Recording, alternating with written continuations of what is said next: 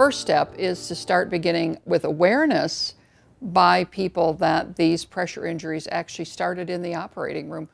There's a lot of people who say, it doesn't happen to my patients, I've never heard of this before. And so there's a big bump to get over initially, just to build awareness that, yes, this wound started in the operating room.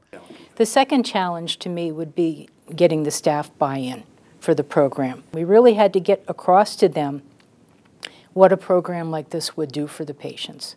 We also had to talk about the evidence behind the different products. So, you know, it was difficult to sell, especially for the pre-op nurses, because it added more work to their day. And we ended up having to add a little bit more manpower, and we had to bring patients in a little bit earlier to get these assessments done and to get them done well. Administration has a significant role in preventing pressure injuries. Quality initiatives are usually very important to administration, but then again, so is monetary issues.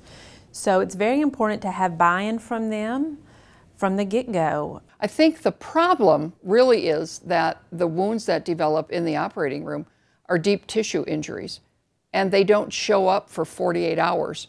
And so there's a lag in time, and at the end of the case, when the skin is inspected for injury, it's not visible, it's not there. 48 hours lapses, and now it appears that this wound may have started in the operating room, but there's lots of other things that have happened to that patient in 48 hours. And so it's even hard then to go back very, very clearly and say, yes, this happened in the operating room. One of the things I learned with working in the OR is a lot of these nurses and staff have done the same thing over and over for 20, 30 years. They don't understand why a rolled blanket or a rolled sheet won't prevent pressure injuries just like a foam dressing.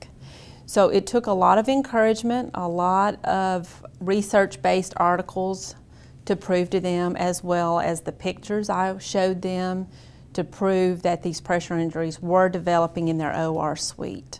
The buy-in that's needed to make a pressure injury prevention program work in the operating room is awareness that these are significant injuries, and if they go on to become infected, can result in very serious postoperative complications, which are fatal in some instances. And I think any program needs to celebrate its successes. And so if you have a very high-risk patient who should have gotten pressure injury during that case for any number of reasons and didn't, celebrate that with the staff. Because all we tend to focus on are the things we did wrong. We need to focus on the things we did right.